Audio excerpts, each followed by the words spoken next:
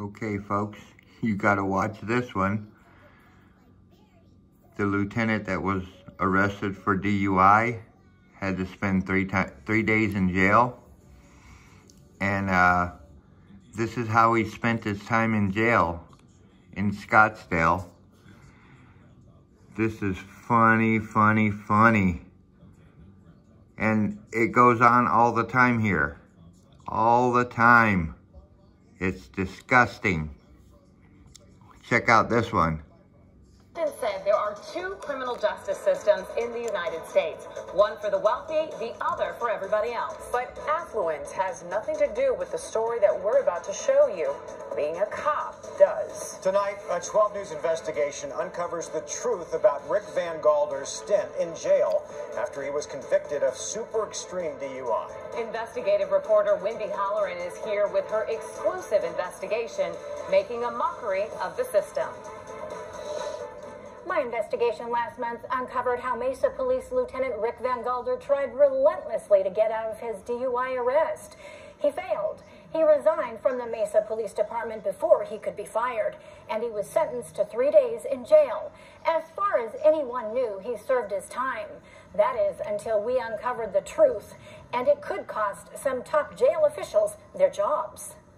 It's the old adage, you do the crime, you do the time.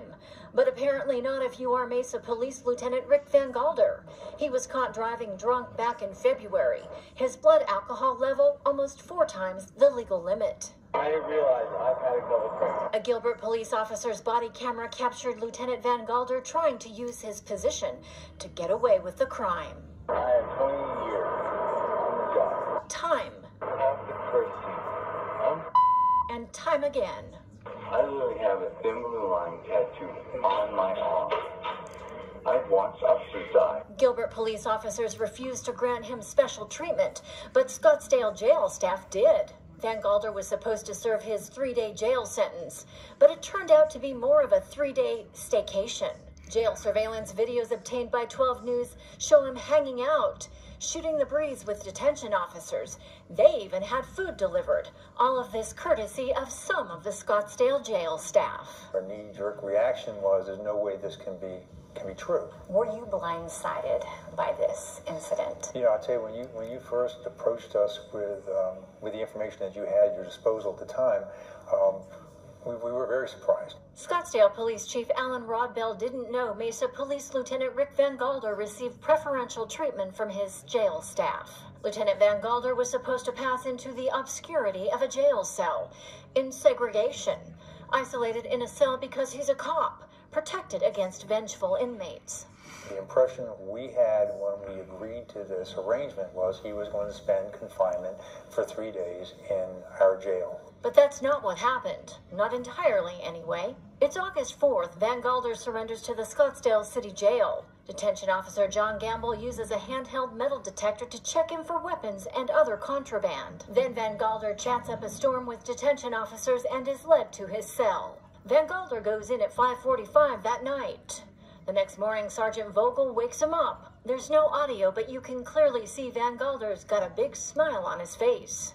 He just got a get-out-of-jail-free pass thanks to Sergeant Vogel. Who put Sergeant Vogel up to this? He's the one who took him out. It's a good question we're going to get answered. He's led through the door that says no prisoners beyond this point. It's a very concerning video because it screams all kinds of violations of policy and procedure. He is taken out of the secure area and taken into the detention manager's office, which is outside the secure area. Lieutenant Jeff Landrum is the detention manager, the head honcho of the jail. There are cameras there, but only surveillance. They're not recording. My understanding is he went into the lieutenant's office where he spent the remainder of his time. Where did Van Galder sleep? On a couch, a sofa? Is there a bathroom in that office? What's in that office? Well, I know there's no bathroom in that office. Now, he had some freedoms there, too, I understand. Van Galder magically reappears several hours later. At 11:51 a.m., Sergeant Chris Kylick comes through the door carrying Van Galder's lunch, fast food. Keep in mind, he's supposed to eat jail food. No mystery meat for this lieutenant. I think he paid for it himself, and they went out and bought lunch and brought him back into the detention area and shared lunch with him. Without a shadow of a doubt, jail staff was enamored with the lieutenant from a neighboring police department.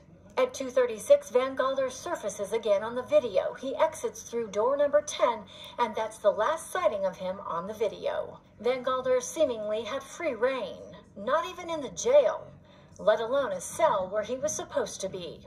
And he had a visitor. His wife got into Lieutenant Landrum's office and even brought lunch on 2 occasions. No visitors are allowed in this jail. His wife is Mesa Police Homicide Detective Teresa Van Galder. Does that make it even more egregious? I think she should know better, absolutely.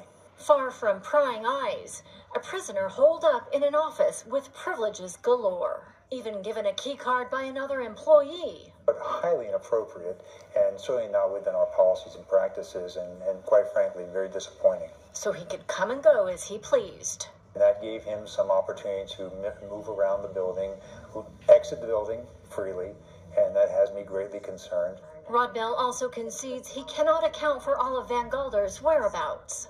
Is there the possibility that he got in the car with his wife and went bar hopping Saturday night? He is in for a conviction of super extreme DUI.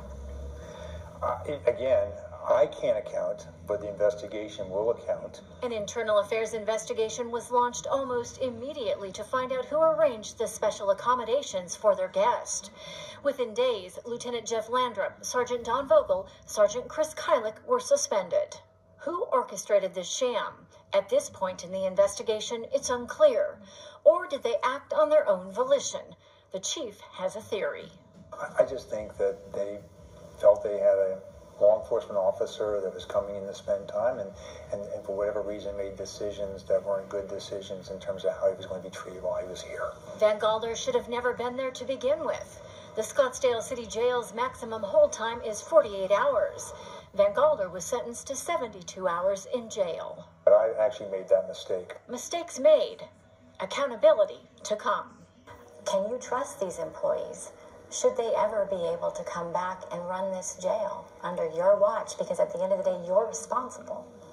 These are questions I have to have answered. You're absolutely right. Why would veteran jail staff and the man in charge of the jail risk their careers and livelihoods for Rick Van Galder?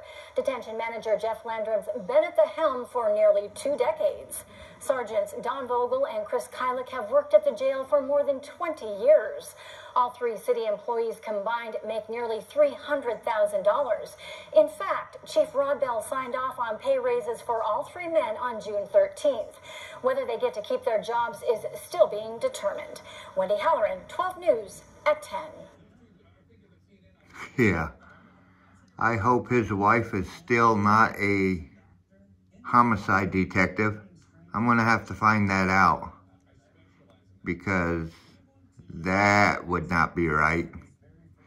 Her investigating murders. Wouldn't surprise me.